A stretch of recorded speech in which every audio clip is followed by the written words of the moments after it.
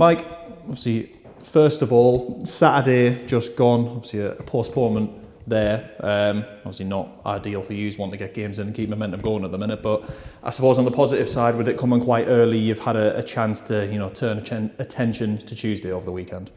Yeah, like I said, disappointed. We wanted to get the game on, but yeah, like I say, straight away our attention turns to Wrexham. Obviously, we know how difficult it's going to be, and yeah, we've had a couple of good days prep and training, so looking forward to it. And how are you looking ahead to tomorrow night's game? Obviously, Wrexham are one of the few teams in action at the weekend, so a bit more for you to review on them specifically. Yeah, we got to watch it back. Yeah, they're just a winning machine, aren't they? So they've got good players, experienced manager. We know all about them, and we know it's going to be difficult. But say over the last week, we've just been focusing on ourselves and how we want to play. Yeah, and in terms of obviously them coming here, I suppose with yous being on a good bit of momentum, I'm assuming it's a challenge that you'll be relishing in, taking on a team that's flying high top of the league, and as you say, have been winning in all kinds of ways and finding ways to get over the line this season. Yeah, of course. Like I say, we always want to test ourselves against the best and the biggest clubs that we can, and this is certainly going to be one of them. They're a massive club, and they've got league players. I think the whole squad, are league players. So it'll be a great test for us. We're looking forward to it, and just got to focus on how we play.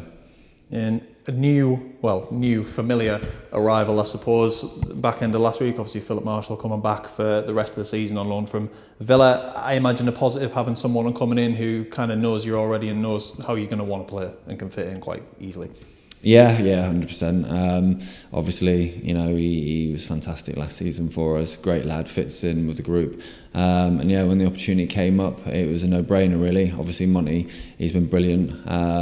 Obviously, coincidentally, he's not been well, so he hasn't been training the last few days, and he won't be available for tomorrow. But yeah, like I say, Phil did fantastic for us, and he's been with their first team, so he's only been improving. Yeah, and I suppose for him coming into a high division now, stepping up, obviously having played in the National League North last season, something that comes along with that.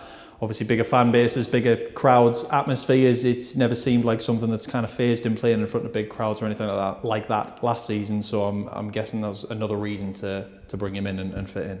Yeah. Like I say, he's. We know how good he is with his feet, his distribution. Obviously, his goalkeeping is top notch, but I think his strength is his personality, his mindset. Regardless of what happens in games, he just gets on with it. He's got that emotional reset, and yeah, like I say, it was fantastic to get him back. Yeah, and you mentioned obviously Monty unavailable with illness tomorrow, but how's the squad as a whole looking going into tomorrow's game? Yeah, good, healthy. Obviously, got a few lads that have gone out on loan. At the minute, yeah, it's like I say, it's really competitive, exactly what we want, and it's pushing everyone to improve and be better. Yeah, you mentioned obviously those couple of lads going out on loan. Dan Jarvis to Hereford played on Saturday for them. Obviously, Larac going to Boston, their game got postponed, I believe, but obviously always a difficult one when you've got a big squad and lads are having to miss out. But what went into letting them two go out on loan? This is the hardest part of football, I think, is when you're a player and you're not getting the minutes that you want.